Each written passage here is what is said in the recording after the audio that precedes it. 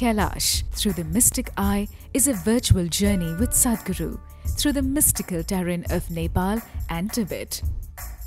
This week, we visit a few powerful places in the mountains of the north and plains of the south.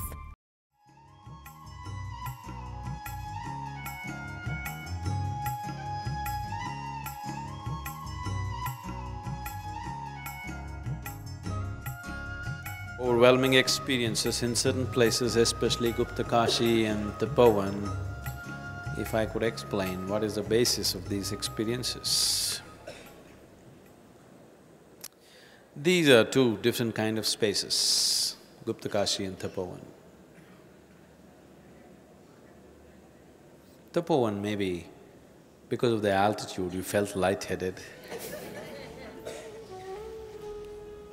It's been a place which has been graced by many wonderful beings. Wherever they go, they leave their eggs. That's their way of life. If you leave your eggs in Bombay or in New York City or anywhere else, people will trample on it and go, because they won't have the sense to recognize what's been left around. So the yogis also, people who have the privilege and the burden of carrying a dimension which is not in the experience of common people, also wherever they sit and stand, they lay their eggs. But why they always move to hilly regions, certain spaces which are identified as sacred, is simply so that these eggs are not trampled upon, but rather experienced, made use of, so that something will fly out of it. So they choose places. Tapovan has been one bird's nest where many yogis have chosen to lay their eggs. But the biggest pit of eggs is probably the Kedar. Kedar, every kind of bird laid its eggs, multicolored, and they got all mixed up. So, if you have been initiated in a certain way, you become open to a certain aspect of experience. There are so many other things there which you are not open to. But if you are initiated in a particular way, you become open to that particular dimension. The whole basis of creating temples in India is just this. A certain egg is laid, and you are supposed to approach it in a certain way. For every deity, there is a certain type of approach so that you can experience that.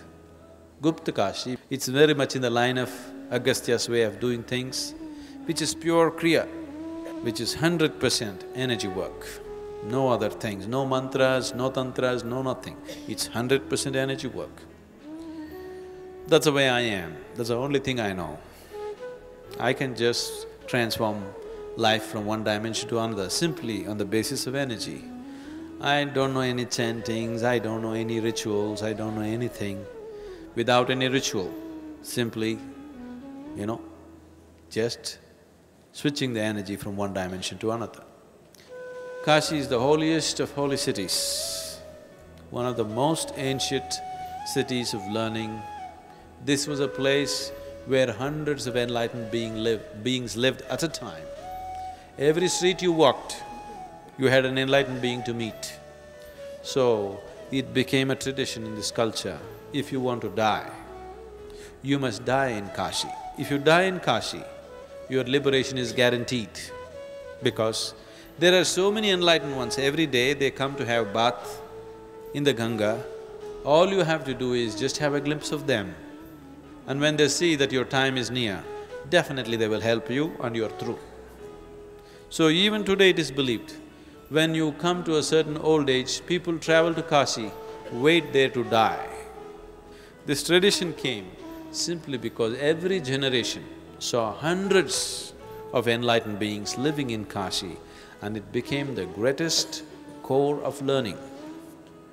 So Kashi means the holiest of the holy. So that is the main Kashi. What we went to yesterday, what we left today morning is Uttar Kashi. Uttar Kashi means the northern Kashi. What we went the other day, just after Kedar, is Gupt Kashi, the secret Kashi. Nobody is supposed to know about it. All these Kashis have very powerful lingas which are referred to as Jyotirlingas. They're self-created. They were not created by anybody, they're self-created. They grew out of the earth in the form of a linga. People recognized it and worked upon it to make it into something else.